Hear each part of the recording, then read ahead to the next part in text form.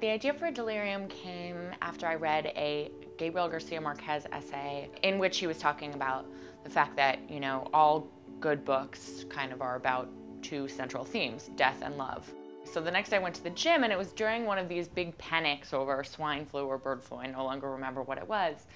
And I was on the treadmill and I was running, and I was thinking about that quote by Gabriel Garcia Marquez, and I was thinking about love, love, love, love, love. And I was also watching this news report of this panic, this flu epidemic, and I was thinking, wow, it's so weird how people just go into panics about these diseases. I mean, you could basically make people believe that anything was a disease. I mean, you could even make a love, love, love, love, and it was like my two hemispheres, like the ideas got collided, and I was like, you could make love a disease and convince people of that. So that's where the idea came from.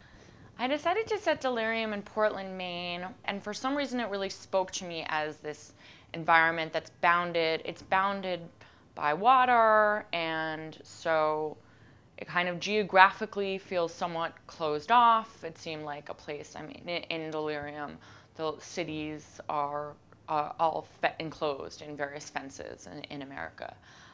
So it seemed like a place that geographically would both be kind of easy to contain, but also border on this incredible wilderness, on this expanse, which is in Delirium called the Wilds. If I lived in a society in which Delirium takes place, I would like to say that I definitely would have escaped to the wilds. But I think it becomes very, very easy to inherit ideas that are given to you by your elders and by teachers and by the government, and kind of just to absorb those attitudes as your own, and to be afraid of the things that people tell you to be afraid of, and to, believe in the things that people tell you to believe in. So I'm not sure. I would like to think of myself as an independent thinker and somebody who'd be brave enough to really go against the current of what everybody else was thinking if I felt that it was wrong, but it's really hard to know, I guess, until you're in that situation.